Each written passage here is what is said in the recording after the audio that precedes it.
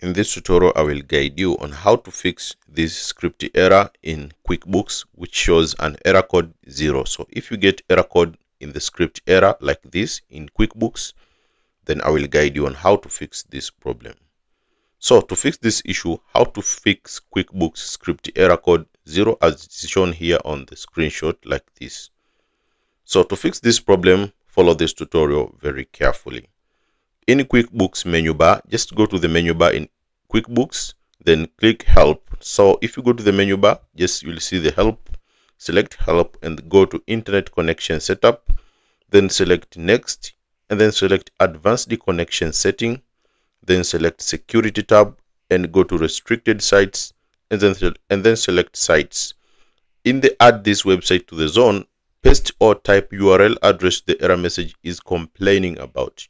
And the URL address which is complaining about in the error code is this one, exactly like this. So you just check the error, the script error which is shown. As for me, the screenshot shows the URL which is complaining about, it's this one. So you'll need to check to your script error message and you'll see the URL here. So just copy the URL like this. You can just copy it from the beginning, from HTTPS until to the .js until the end here. So it may be exactly like this or it may be different. Just copy this URL and then paste it to the add this website to the zone. So in the add this website to the zone, paste or type URL address the error message is complaining about, such as, so the URL address is complaining about for this one, it is this one. So you just need to copy this and then follow the steps very carefully. After pasting the URL address, click add, then close, then OK to save and then select done. So after pasting, just click add, then close, then click OK and then select done. After that, log off QuickBooks and then log back in. The script error message will no longer appear.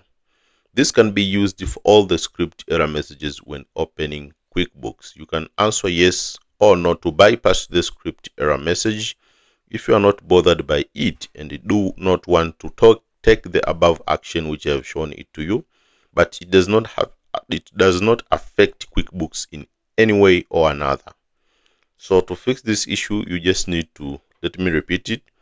In QuickBooks menu bar, just select help, then go to internet connection setup, then select next and then select advanced connection setting, then select security tab and then go to restricted sites and then select sites.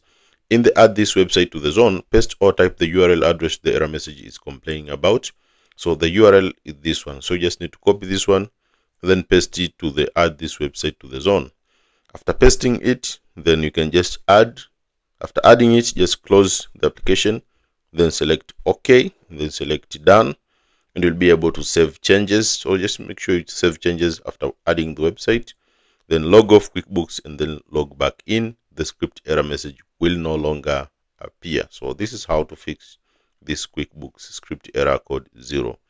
If you do so but you're still facing the same problem, then you can contact Intuit QuickBooks through the Twitter page. If you go to QuickBooks Twitter page, you can send them a DM or you can just tag them at QuickBooks and they'll respond and help you fix this problem. Also, in the meantime, you can also go to their contact us page and you'll be able to call them, or you can just send them an email and they can help you fix this issue. Actually, also this was shared on the forum for Intuit QuickBooks, which someone was having this problem for script error, and the solution which was recommended, which helped a lot of people, is the one which I have shared it to you. So you just need to follow the steps very carefully and you'll be able to fix this problem.